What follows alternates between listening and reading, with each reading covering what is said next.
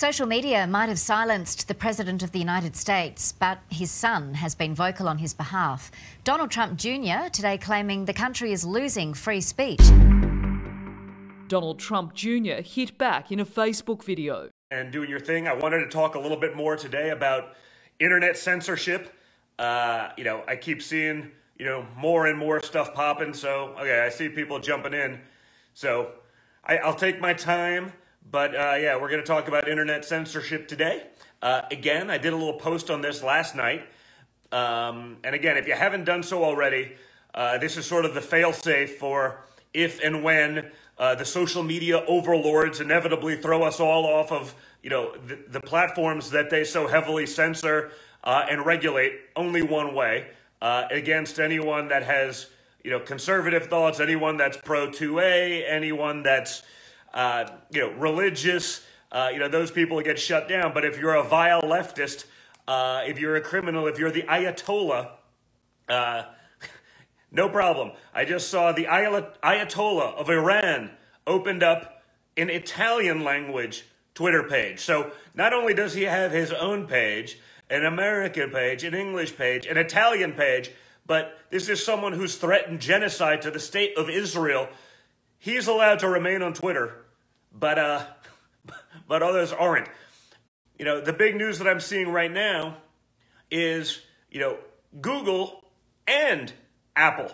So I heard Google from someone saying that Google now is threatening, and I don't know, I haven't verified this, but I have enough, there's enough noise there. I know Apple did it yesterday. They threatened Parler, another social media app that seems to be pro-free speech.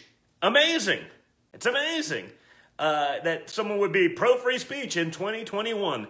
I didn't think that existed anymore in America. Big tech effectively eliminated that very basic American right so that we can keep this going and that we can actually fight for free speech in America. I mean, it's a sad day when you're literally talking about losing free speech. It's a sad day when big tech has more power than big government, that they can censor the president of the United States. Again, while letting dictatorial regimes that make a hobby out of killing people they don't like, they let them run free and rampant. Think about it. Think about, the crimes against humanity that the Ayatollah and Iran have committed. Whether that's, sending IEDs to all over the Middle East to kill American soldiers, whether that's throwing homosexuals off of buildings, whether that's some of these other regimes, grabbing journalists. You'd think the media would say something about this, but, again, they've gone full leftist. They are no longer journalists. They haven't been in a long time. They've gone full leftist. So, they're okay with that, even though some of their colleagues have literally been put in cages, doused in gasoline, and lit on fire. Those people can have a Twitter and social media presence. The people that do that. But the President of the United States can't.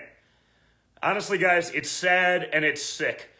But since it seems to be happening, and since it seems to be coming, and since, in my mind, you'd have to be the dumbest person in the history of dumb people to believe that it's a total coincidence that the day that Twitter locks out the President of the United States, Apple threatens to throw Parler off the App Store.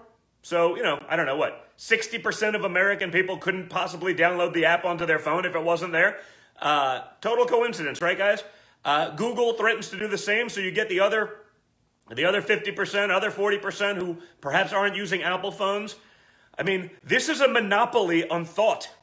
This is a monopoly on free speech that these companies have. And of course, the Republicans, as always, they tuck tail and run. They don't fight for 230 reform.